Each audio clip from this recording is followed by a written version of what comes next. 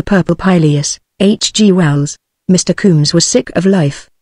He walked away from his unhappy home, and, sick not only of his own existence but of everybody else's, turned aside down Gaswork Lane to avoid the town, and, crossing the wooden bridge that goes over the canal to Starling's cottages, was presently alone in the damp pine woods and out of sight and sound of human habitation. He would stand it no longer. He repeated aloud with blasphemies unusual to him that he would stand it no longer. He was a pale-faced little man, with dark eyes and a fine and very black moustache.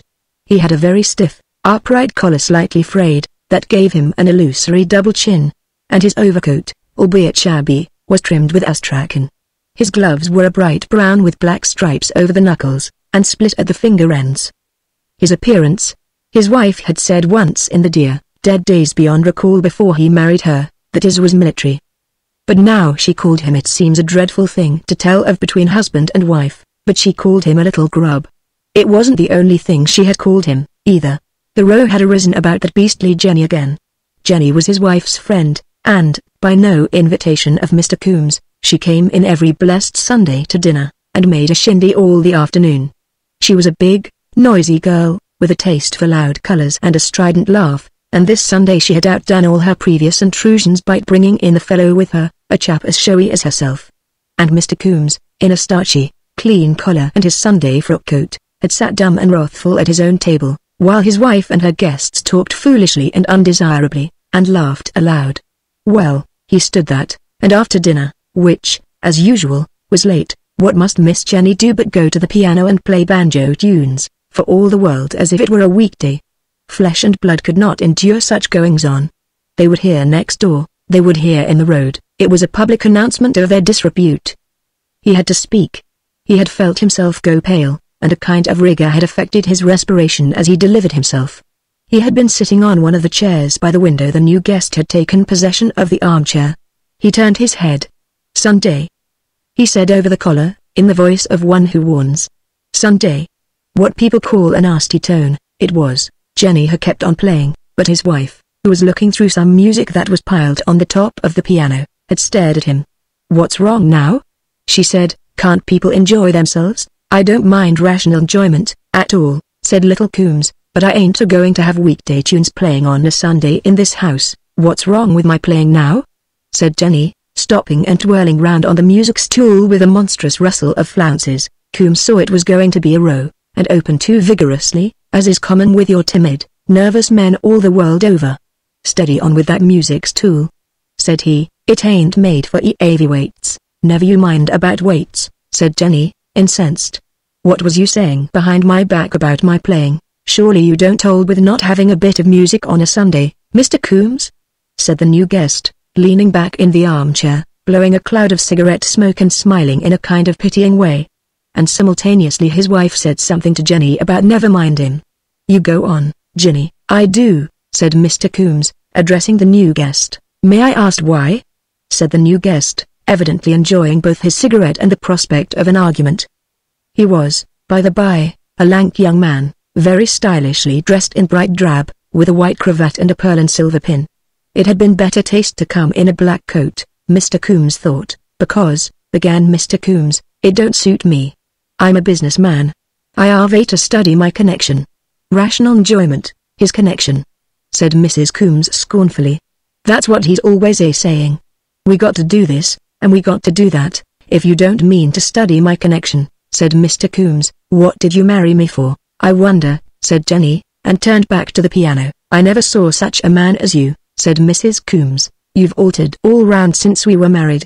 "Before." Then Jenny began at the turn again. "Look here," said Mr. Coombs, driven at last to revolt, standing up and raising his voice.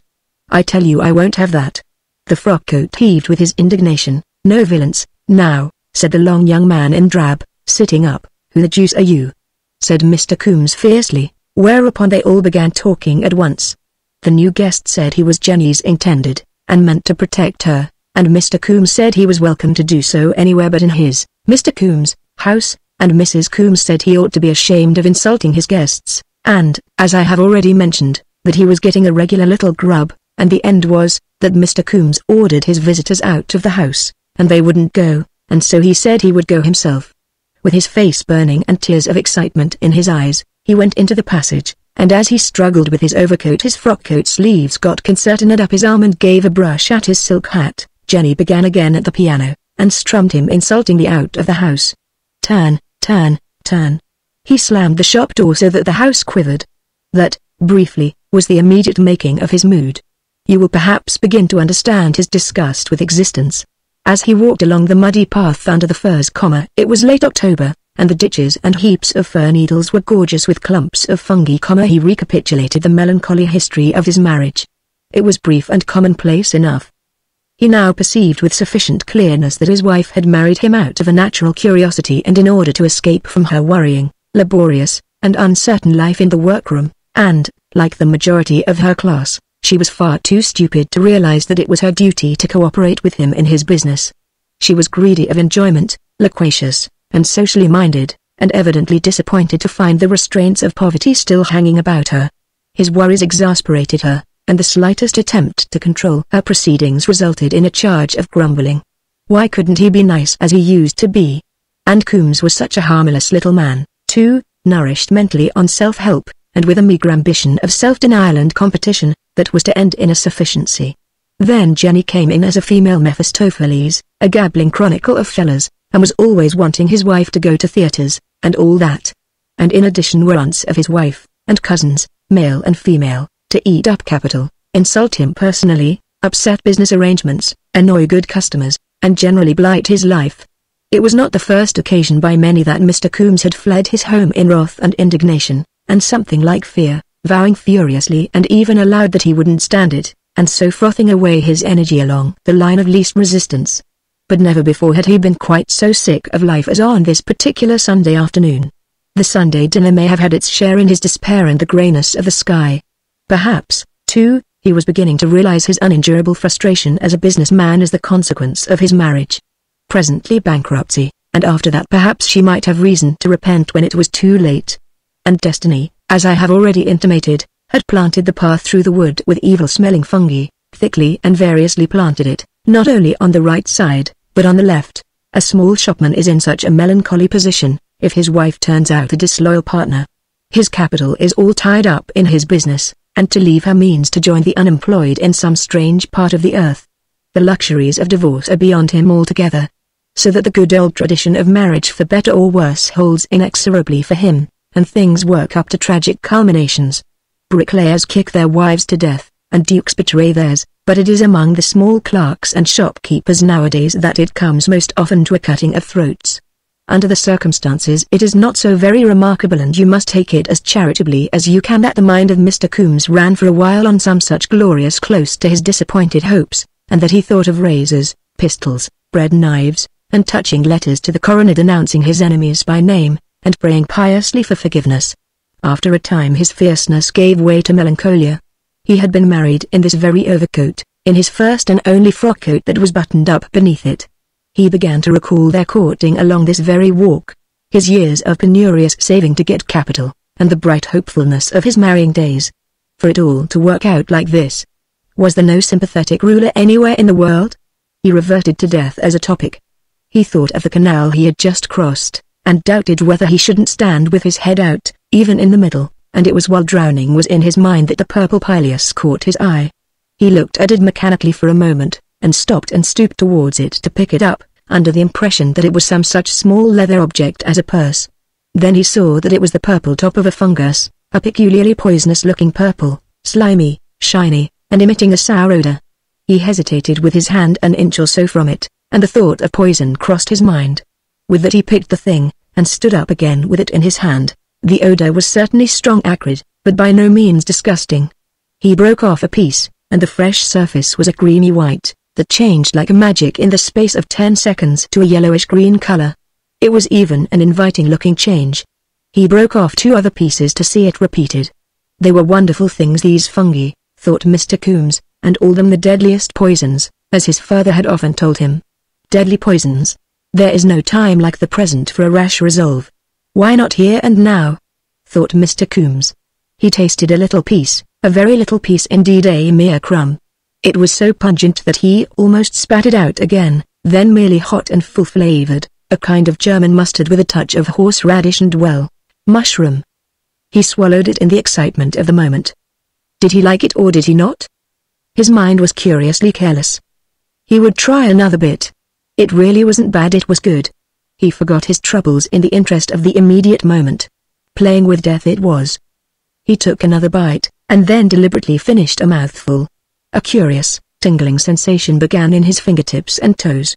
His pulse began to move faster. The blood in his ears sounded like a mill race. "Try buy more," said Mr. Coombs. He turned and looked about him, and found his feet unsteady. He saw, and struggled towards, a little patch of purple a dozen yards away. "Chol Gustav," said Mr. Coombs. "Il amoye." He pitched forward and fell on his face, his hands outstretched towards the cluster of pili. But he did not eat any more of them. He forgot forthwith. He rolled over and sat up with a look of astonishment on his face. His carefully brushed silk hat had rolled away towards the ditch. He pressed his hand to his brow. Something had happened, but he could not rightly determine what it was. Anyhow, he was no longer dull, he felt bright, cheerful. And his throat was afire.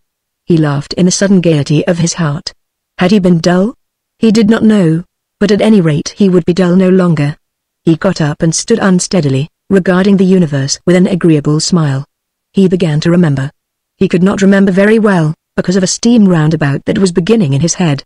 And he knew he had been disagreeable at home, just because they wanted to be happy. They were quite right, life should be as gay as possible. He would go home and make it up, and reassure him.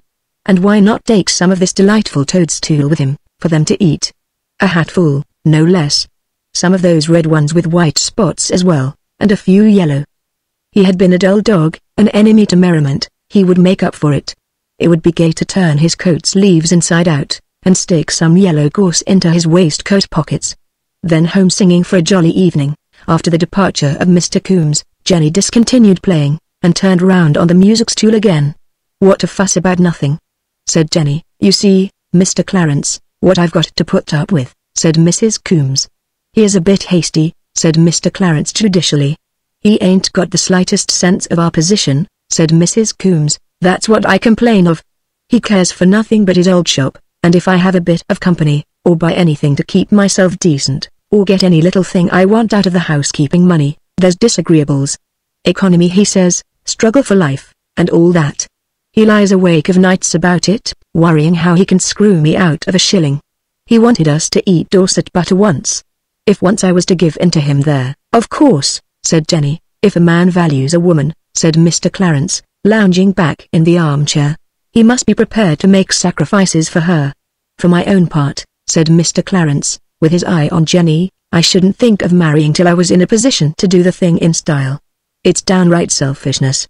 A man ought to go through the rough and tumble by himself, and not drag her." "I don't agree altogether with that," said Jenny. "I don't see why a man shouldn't have a woman's help, provided he doesn't treat her meanly, you know." "It's meanness, you wouldn't believe," said Mrs. Coombs.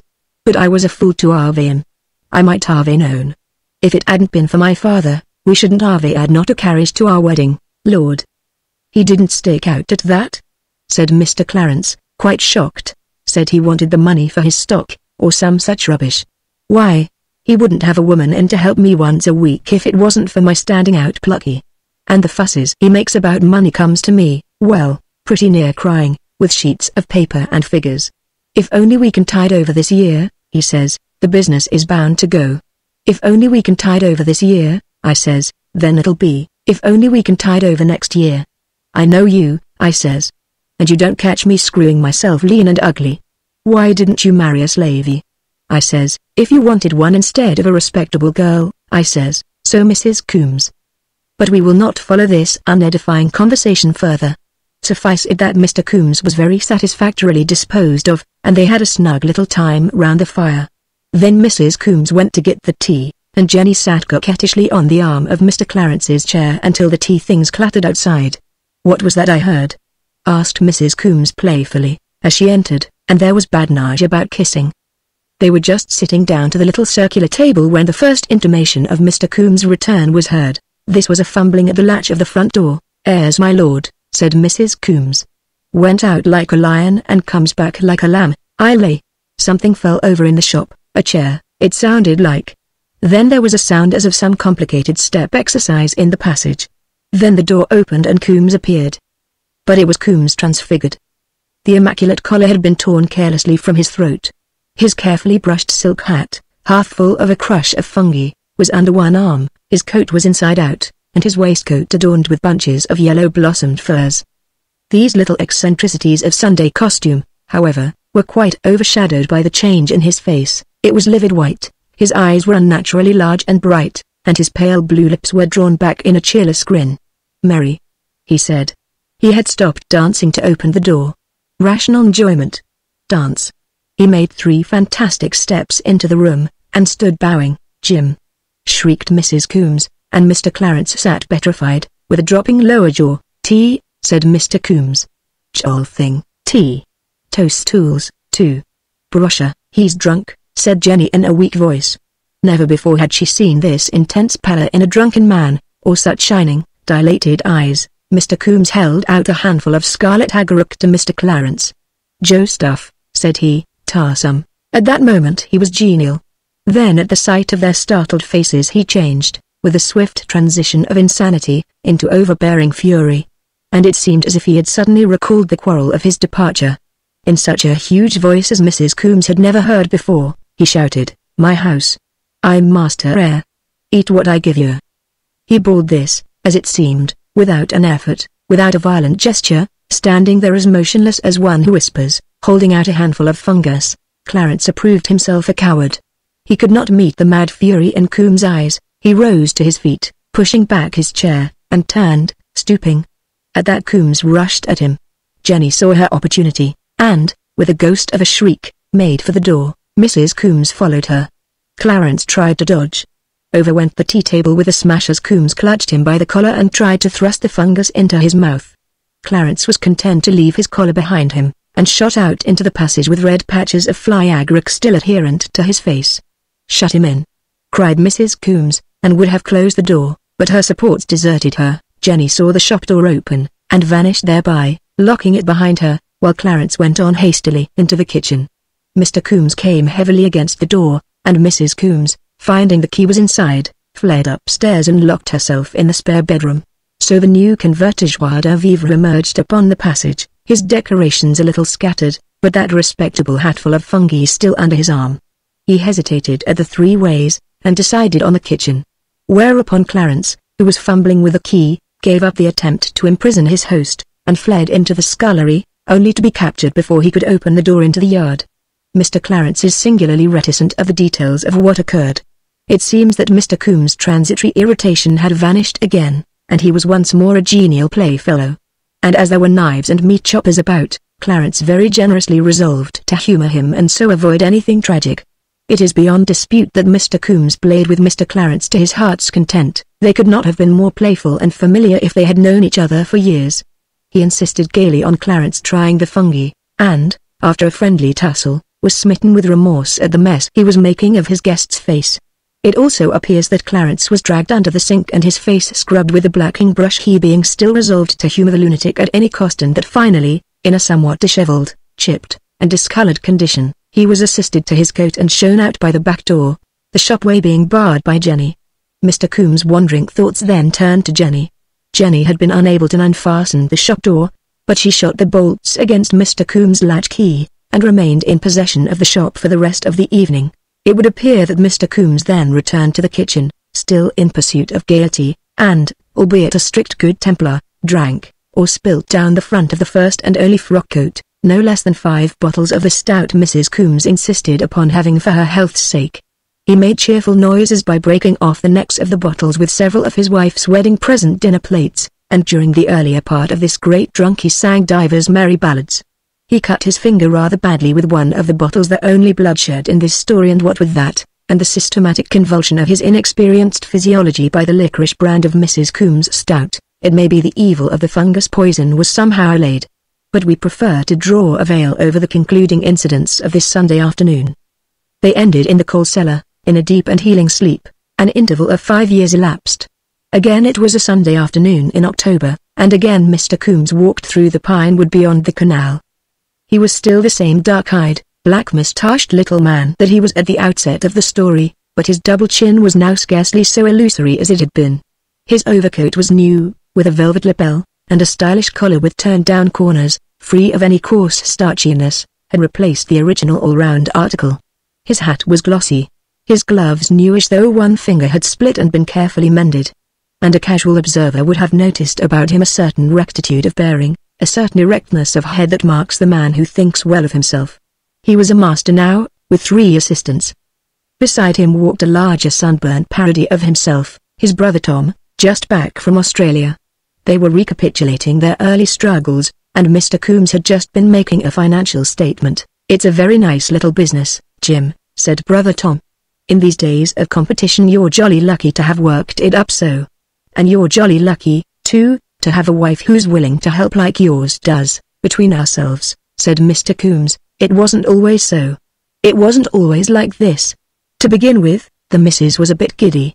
Girls are funny creatures, dear me, yes. You'd hardly think it, but she was downright extravagant, and always having slaps at me. I was a bit too easy and loving, and all that, and she thought the whole blessed show was run for her. Turned the us into a regular caravansary, always having her relations and girls from business in, and their chaps. Comic songs a Sunday, it was getting to, and driving trade away. And she was making eyes at the chaps, too. I tell you, Tom, the place wasn't my own. Shouldn't have thought it, it was so. Well, I reasoned with her. I said, I ain't a duke, to keep a wife like a pet animal. I married you for help and company. I said, you got to help and pull the business through. She wouldn't hear of it. Very well, I says. I'm a mild man till I'm roused, I says, and it's getting to that. But she wouldn't hear of no warnings. Well, it's the way with women. She didn't think I had it in me to be roused. Women of her sort, between ourselves, Tom, don't respect a man until they're a bit afraid of him. So I just broke out to show her. In comes a girl named Jenny, that used to work with her, and her chap. We had a bit of a row, and I came out here. It was just such another day as this, and I thought it all out. Then I went back and pitched into them. You did? I did. I was mad, I can tell you. I wasn't going to hit her if I could help it, so I went back and licked into this chap, just to show her what I could do. He was a big chap, too. Well, I chucked him, and smashed things about, and gave her a scaring, and she ran up and locked herself into the spare room. Well, that's all. I says to her the next morning, now you know, I says, what I'm like when I'm roused. And I didn't have to say anything more, and you've been happy ever after, eh, so to speak. There's nothing like putting your foot down with them. If it hadn't been for that afternoon I should have been tramping the roads now, and she'd have been grumbling at me, and all her family grumbling for bringing her to poverty. I know their little ways. But we're all right now. And it's a very decent little business, as you say." They proceeded on their way meditatively. "Women are funny creatures," said brother Tom. "They want a firm hand," says Coombs. "What a lot of these funguses there are about here," remarked brother Tom presently. "I can't see what use they are in the world." Mr. Coombs looked. "I dessay they're sent for some wise purpose," said Mr. Coombs, and that was as much thanks as the purple Pileus ever got for maddening this absurd little man to the pitch of decisive action, and so altering the whole course of his life.